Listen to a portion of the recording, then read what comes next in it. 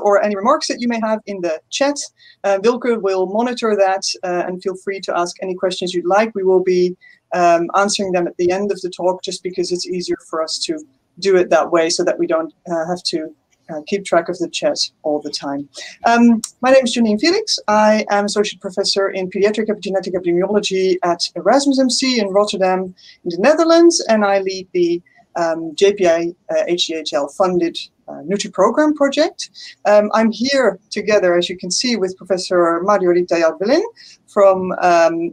who's Professor and Chair of Life Course Epidemiology at Imperial College London in the UK, as well as Professor at Brunel University and the University of Oulu in Finland, where she is the Scientific Director of the Northern Finland birth cohorts. And very importantly for today, she leads the PREcisE consortium, which is also funded by JPI HDHL. And in fact, both projects, so NutriPROGRAM and PREcisE, are very much focused on the role of early life nutrition and nutrition-related factors, how they affect later life health and potential underlying biological pathways. So we're working very closely together through these projects, through many other projects for many years now, in trying to better understand how these early life factors, how and why they relate to later life health. So I could go on about this for hours, but given the short time that we have, we're going to give you a very brief overview of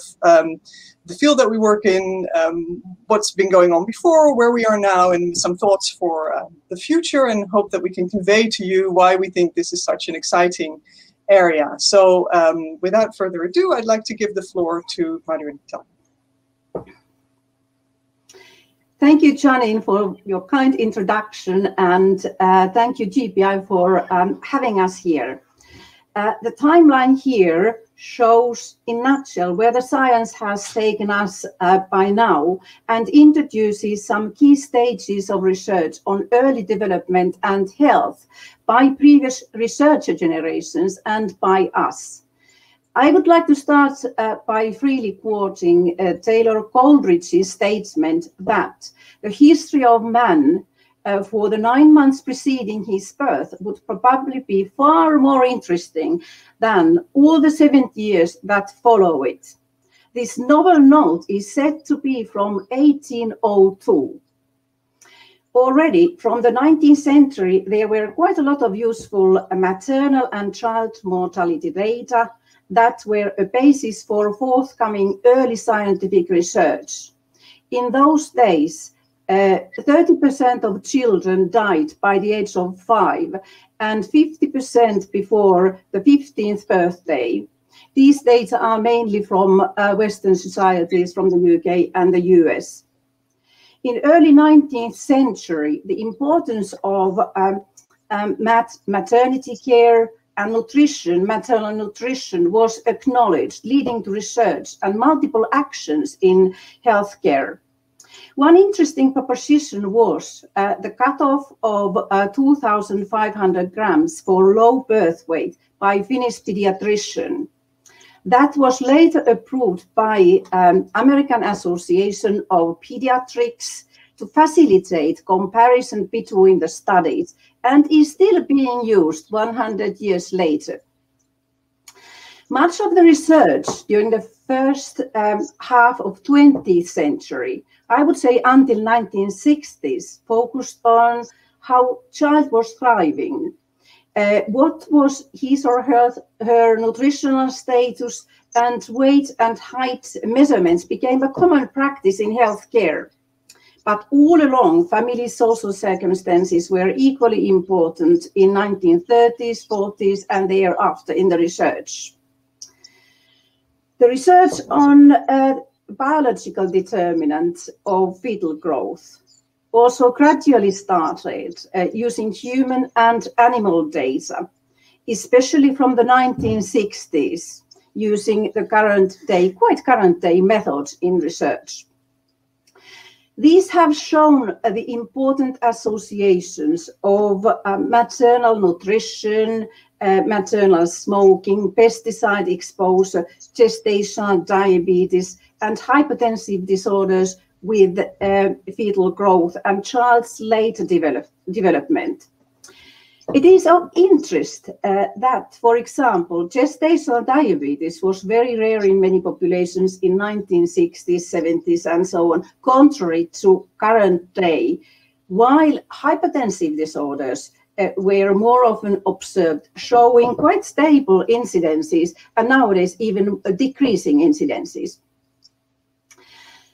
The research on the association between birth weight and chronic communicable diseases started somehow incidentally when the first data came from Norway in late 1970s and then in the UK mid-1980s, showing the association between infant mortality and ischemic heart disease.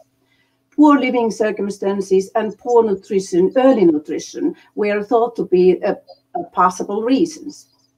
Since then, thousands of papers have been published. Much of the research until 1990s was based on observational association data. The important change happened when large-scale candidate gene genotyping became possible and affordable in late 1990s, especially in early 2000 in this research field, and leading eventually to extensive genome-wide association studies, GWASs, landmarked from 2007 onwards at larger scale. Our teams, Janine's and mine, also joined in these efforts, and the Northern Finland birth cohort 1966 being the very first birth cohort generating GWAS data.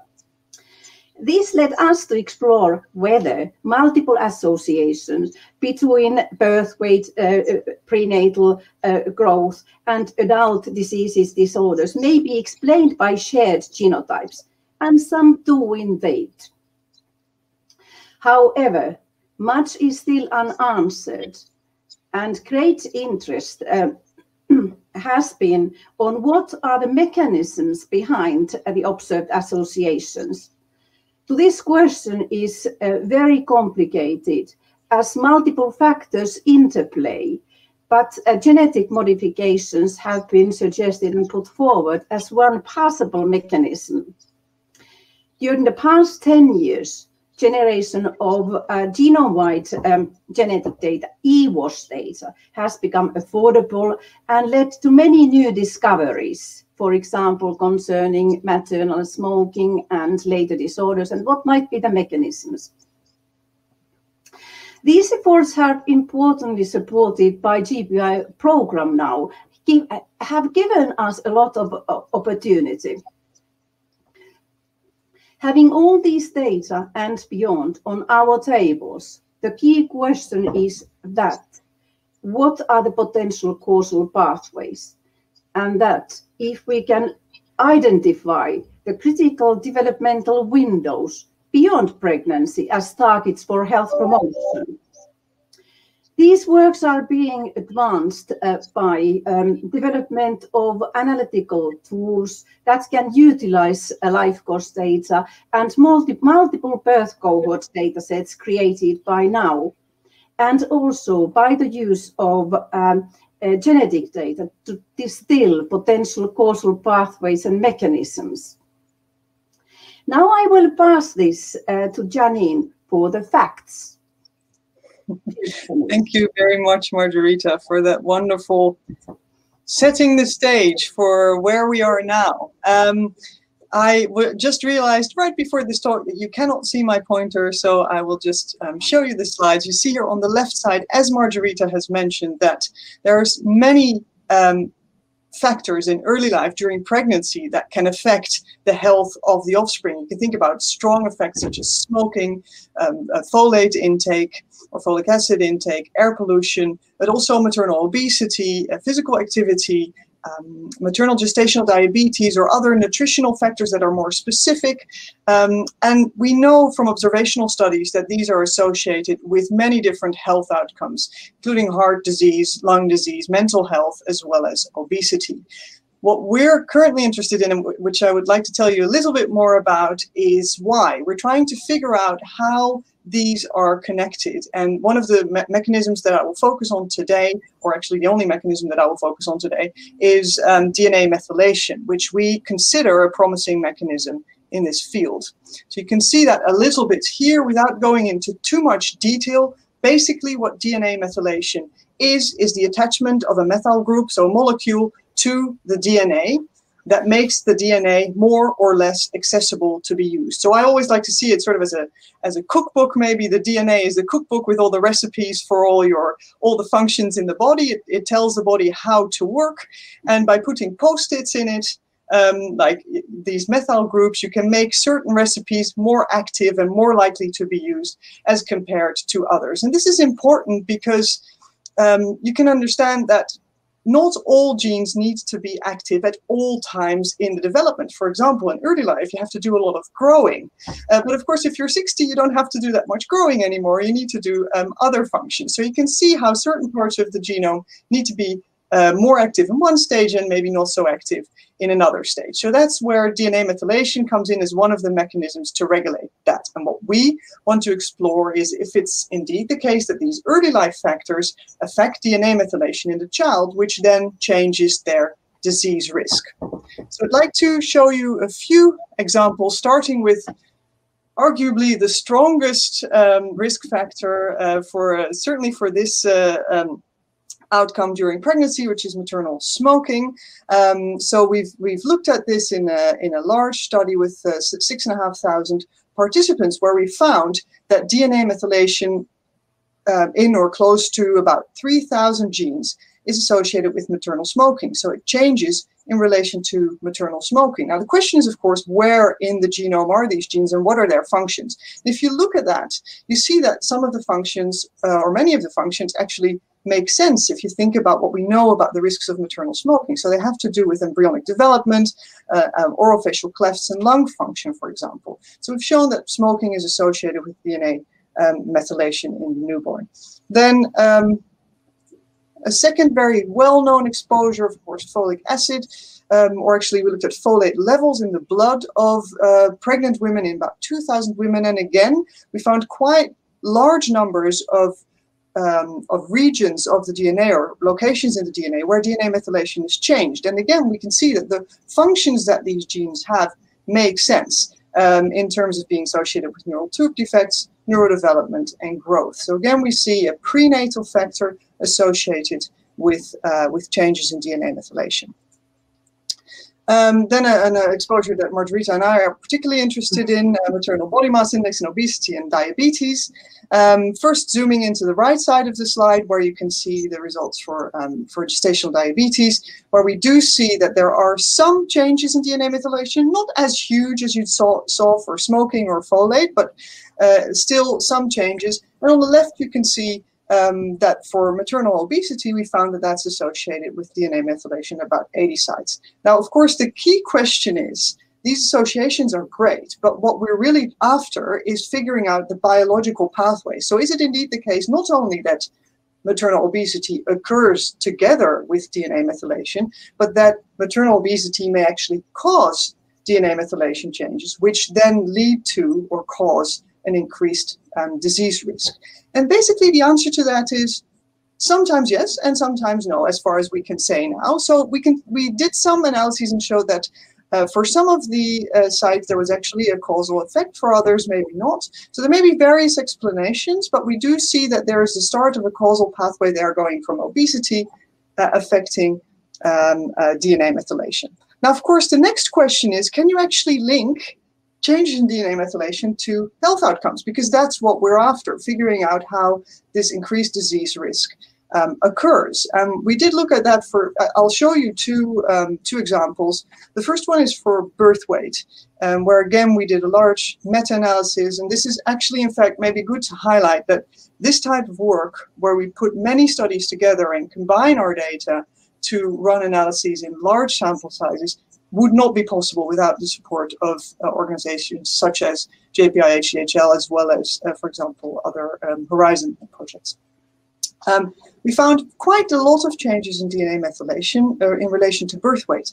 that in itself is interesting. But for me, the more interesting part of that study was that there was actually an overlap between the regions that were changed in relation to maternal smoking and those that were changed in relation to birth weight. Similarly, for maternal BMI. So potentially we're looking here at a pathway that leads from smoking or BMI to changes in DNA methylation, to changes in birth weight. That has not been proven yet, I have to say. It's something that we're currently working on to get more insight into that. So this is very much the first step in this field to try and figure out how this all works. And finally, I put this in because, again, it's one of our favorite phenotypes, body mass index in children, and also because it's interesting because we looked at whether DNA methylation changes at birth were associated with obesity in children. And in fact, there was not that much there. There didn't seem to be, there were a few findings, but not hugely. However, in adults, we see that there's quite a strong association of DNA methylation and obesity. So what we're thinking now is that it may be the case that it's not like DNA methylation causing obesity, but maybe obesity causes DNA methylation. And the longer children are exposed, if you will, to obesity, the more they acquire DNA methylation changes. And we did see that the adult pattern of DNA methylation changes came up increasingly with increasing age of the children. So this is very much a field in progress, as you can hear, and we're excited to work on this and figure out more about these pathways and very much also about the causality, because that will help us in targeting these pathways for prevention and treatment of many of the non-communicable diseases. So I have already spoken too long, I can see, which was a risk, as I said in the beginning, but we're still within the time for the session. Wrapping this up, we would like to share some thoughts about future steps, and I will give the floor back to Marjo-Riitta. So what's the next step? We have been really discussing quite a bit with Janine and others that what should we be doing? And what has become very evident is that these analyses and these works are very complicated, very difficult, and the direction of causality, for example, is not that straightforward an association themselves. So what we think, what should we be doing next is that we have to have the data at more refined level, at more refined molecular level. We would need the instruments to collect the data, new instruments to get the observational data as well, better ways of collecting, also at more refined level, and use the technologies. Then we will need to develop applications which are on their way to have more kind of non-invasive ways of measuring people's metabolism, metabolic health, and so on.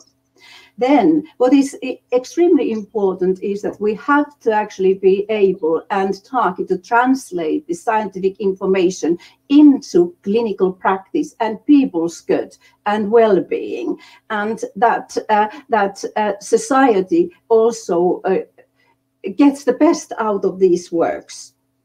And what we have been thinking as a group, and I've been thinking by myself, is that we are not doing the things in right ways yet. We need at population level screenings even, we will need information early enough about the risk factors that we don't end up with a situation that in early ages people are seriously ill, having myocardial infarctions and so on. And maybe in the future, and we need actually multidisciplinary works and networks and connections with non-scientific fields as well. And maybe in the future, there we would need some better tailored nutrition and maybe kind of functional foods, maybe drip in our lines and so on, so weight and so on, and be fed in different ways. But anyway, so thank you so much. So we have a lot to do and to go for. Yes, thank you very much, Marjo-Riitta. Of course, we're not doing this on our own. We have a lot of people in our teams and in other institutes. Some of them are here today. So many thanks to all of our collaborators in the projects, and of course to JPI HDHL for funding. Let me see, Wilke, I can see the chat. There are some questions. Yes. So, shall I just, yeah. Yeah. We have time, I think, for a couple of questions. Yeah, so maybe you can pick out 2 or 3 and answer briefly.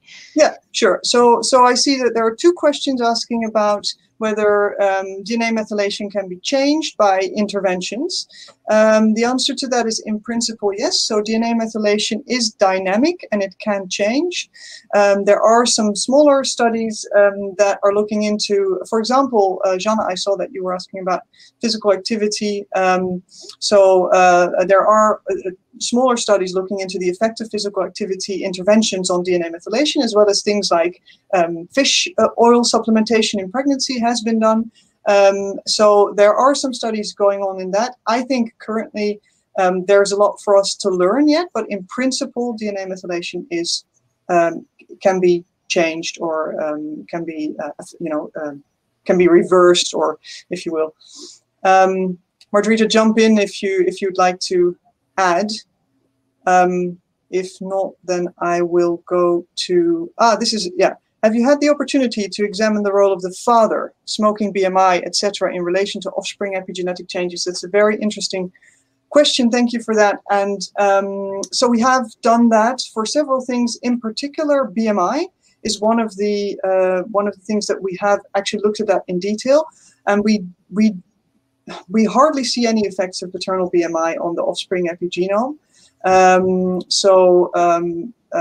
The maternal effects are clearly much stronger than the paternal effect, if there are any, and quite frankly, from the last work that we've done, there were, if I remember correctly, no or only very minimal changes.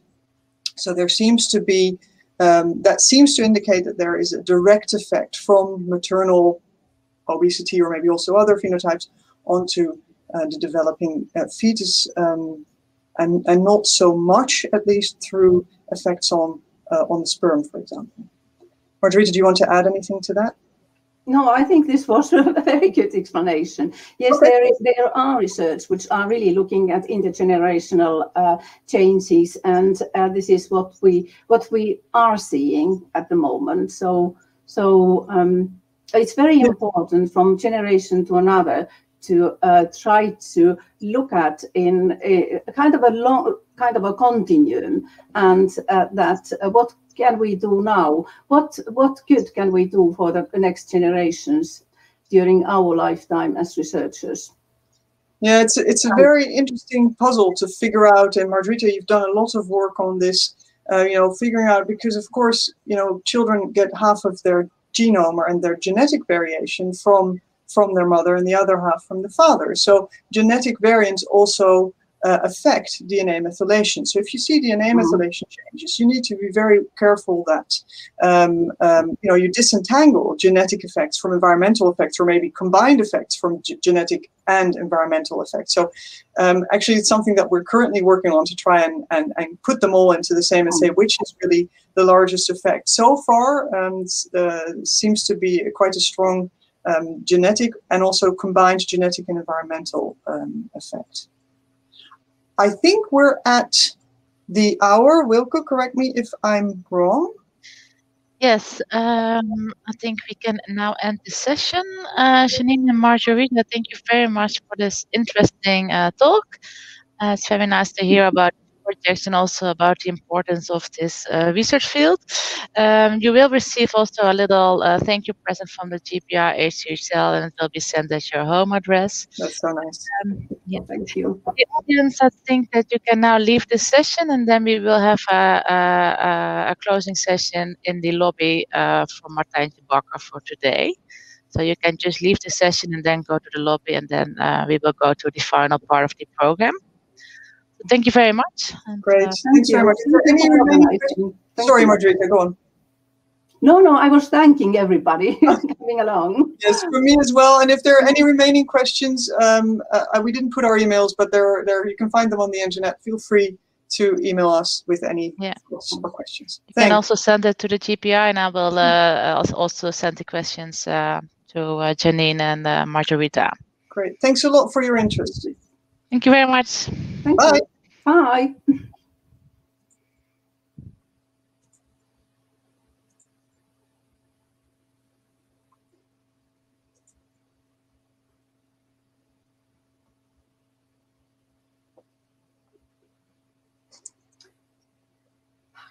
go out, actually. I'm just You have to press leave. what is the way of... You have to press leave at the top right-hand corner. That'll take you to the lobby, I think. Yeah, it's leave. Yes, I can see, because my screen is just hiding it.